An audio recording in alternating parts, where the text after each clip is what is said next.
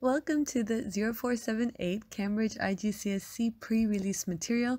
We're going to revise task 1 from the last video and we're going to go over task 2 inshallah. So in task 1, as we said, we're setting up the screen display for the start of the day for our train station. Okay, so our setup screen should have the times that the trains are going up the mountain, 9, 11, 13, and 15 o'clock. The times that they're going down the mountain, 10 o'clock, 12 o'clock, 14 o'clock, 16 o'clock. The tickets available at those corresponding times. So how many tickets are available for the 9 o'clock, the 11 o'clock, the 13 o'clock, and the 15 o'clock train. And how many tickets are available for the 10 o'clock, 12 o'clock, 14 o'clock, and 16 o'clock train going down the mountain. We followed 3 simple steps to be able to create that start of the day display. You can have a constant ticket cost equals 25, which we're going to be referring to in task 2, but this is the main step 1. So in step 1, we declared 3 arrays: train up time, train up tickets, and train up money. And then we declared 3 more arrays for step 2, train down time, train down tickets, and train down money. So that was step 1 and step 2, declaring the arrays that we need. And finally, step 3 was displaying all the train times and how many tickets are available. So if we ran this short program, of course, when we display, we need to use a for loop because we've stored the data in arrays. And in order to be able to do any kind of array manipulation, whether you're displaying the data or manipulating the data, you'll be using a for loop. So we used for count in range, starting at 0 4 times, showed the times of the trains going up and how many tickets and also how much money you've made, and the times of the train going down and how many tickets are remaining and how much money you've made. And this, if you run that short code with step 1, step 2, and step 3, you'll come up with this table. Now we're on to task 2. Task 2 says, we're purchasing tickets. Tickets can be purchased for a single passenger or a group. When making a purchase, check that the number of tickets for the required train journeys up and down the mountain is available. Okay, so you have to make sure that we still have those number of tickets available. If the tickets are available, calculate the total price, including any group discount. Remember, every 10th ticket is free. So if you have 10 people going, you only pay for 9 tickets. Update the screen display and the data for the totals. So this is one run of task 2. You'd ask the user to input what time would you like to go up the mountain, and you'd have to validate that. So if they typed 9, that would be accepted, or 11 is accepted, or 13 is accepted, or 15 is accepted. Anything else would be an error, so there's a validation. You would also ask the user, what time will you come down? And they should type either 10 or 12 or 14 or 16. Then we'd also input the number of tickets we're going to buy. So for example, I've input 10 tickets, and then I can display, the total cost. So if I'm buying 10 tickets up the mountain, I'd have to pay for 9 of them. So 9 times 25 is 225. Okay, and both ways, so up and down the mountain, would cost 450. Also, at the end of task 2, we need to display the updated train screen display. So now the 9 o'clock train has 470 tickets left, and the 10 o'clock train has 470 tickets left because 10 tickets were purchased to go up and down the mountain. After that, we can ask the user, would you like to buy more tickets, sell more tickets? If they say yes, we'll repeat all of these again. If they say no, then task 2 will be over.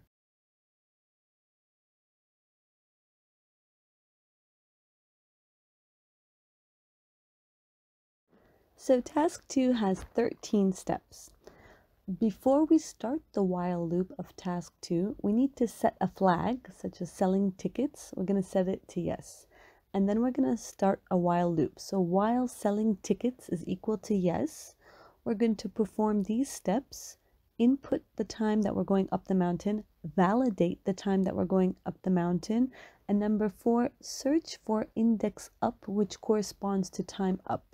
What I mean by that is we have the train times array, and it has 9 o'clock, 11 o'clock, 13 o'clock, and 15 o'clock.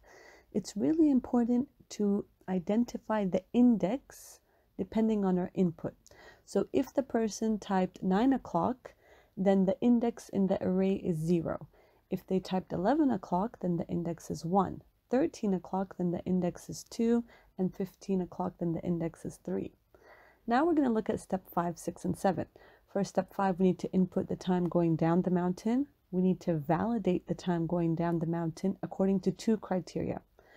First, there has to be tickets available on that particular train going down. Also, the time has to be after the time going up. So if you're going up the mountain at 11 o'clock, you can't go down the mountain at 10 o'clock. And finally, step 7, we're going to search for the index down. So if the person typed that they're going up down the mountain at 10 o'clock, that means the index is 0. Or 12 o'clock, the index is 1. Or 14 o'clock, the index is 2. Or 16 o'clock, the index is 3. Now for step 8, so we've already finished step 2, 3, 4, 5, 6, 7. So we know that we have a valid time to go up the mountain, and we know we have a valid time to go down the mountain. We're going to input the number of tickets. And we're going to validate the number of tickets such that it's less than or equal to number of tickets available on those particular trains. Finally, in step 10, we're going to calculate the ticket cost to go up the mountain, and we're going to consider the free tickets. And of course, the cost going up and down is the same. Finally, step 11 and 12 is just to update the arrays and display them. Okay. And finally, we're going to have a prompt to ask the user, do you want to continue selling tickets? In that case, the while loop will iterate again or exit, and then your task 2 is done. So task 2 has 13 steps. Before we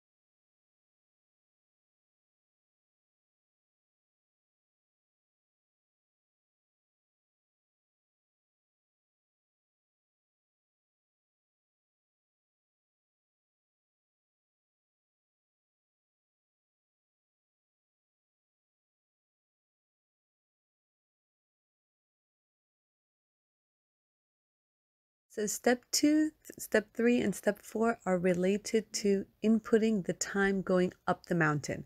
So in step 2, we prompt the user to type what time they're going up the mountain, either 9 o'clock, 11 o'clock, 13 o'clock, or 15 o'clock. In step 3, we implement a lookup validation. So we write while the time up is not equal to 9 and time up is not equal to 11 and time up is not equal to 13 and time up is not equal to 15, that means the time that they have typed is not valid. So we need to put an error message and ask them to retype the time.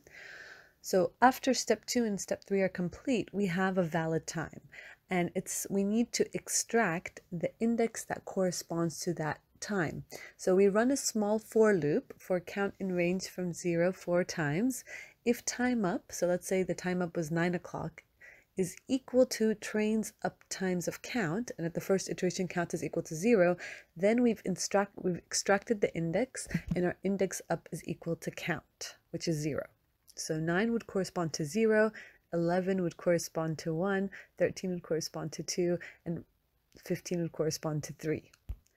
Now that we're done with inputting the time going up the mountain, it's time for step 5 and step 6 and step 7, which are related to inputting the time to go down the mountain. So we have a variable time down is equal to int of input, what time will you come down, either 10 o'clock or 12 o'clock or 14 o'clock or 16 o'clock. Now this validation is a little bit different. It has two parts. We need to validate that the user typed 10 or 12 or 14 and 16, and at the same time, we need to validate that the time they chose to go down the mountain is after the time they chose to go up the mountain. Write the validation in step 6 like this: while the time down is less than time up, or parentheses time down is not equal to 10 and it's not equal to 12 and it's not equal to 14 and it's not equal to 16, that means the time that they have chosen is an error. So we have to show an error message and ask them to re-input the time going down. Once we've completed step 5 and 6, we need step 7. It's a for loop that's going to be a small search algorithm to find the index that corresponds to time down. So for example, if I said I'm going down the mountain at 12 o'clock, then the index down is equal to 1. So finally, it's time to input the number of tickets. So in step 8, we have a variable num tickets is equal to int input. How many tickets would you like to buy? The 10th ticket is free. Of course, we have a validation, and that validation has, two conditions. That the number of tickets that you're purchasing has to be available both on the uptime train and the downtime train that you've chosen. So while the number of tickets is greater than, the train's uptime of index up of this time you've chosen, or the number of tickets is greater than trains down tickets of index down, so the time you've chosen to go down, that's an error. The number of tickets that you want is too large, and the person has to re-input the number of tickets. So once the person has input a valid number of tickets, that are available, it's time for step 10, where we calculate the ticket cost. And we take into consideration the free tickets. So the trip cost is equal to cost multiplied, parentheses, the number of tickets minus the integer division by 10 of the number of tickets.